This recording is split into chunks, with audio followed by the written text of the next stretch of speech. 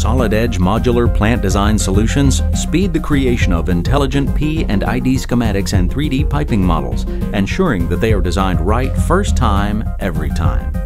Here we have the 3D assembly of a plant design and its corresponding P&ID drawing. A to-do list provides valuable feedback on what tasks need to be completed. Also, it supports cross-highlighting in both environments. Selecting an object will highlight it in both the 3D model and 2D P&ID.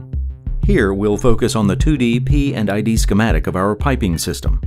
Adding components to the design is made easy by leveraging the built-in database, which is preloaded with all the required standards for P&ID creation, and which supports strict governing requirements for plant design. Unique tag numbers can be used to fully define any components in the diagram.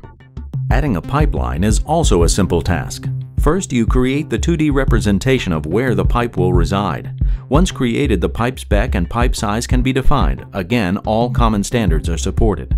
When placing components onto the pipeline, such as this valve, they rotate automatically to correct direction.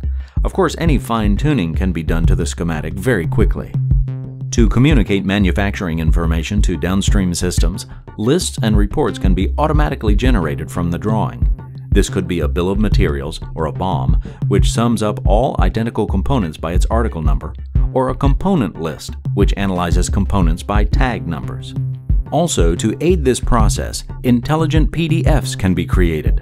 This PDF includes the cover and index page along with the rest of the information created. Along with the visible geometry, the component properties are also communicated in the PDF.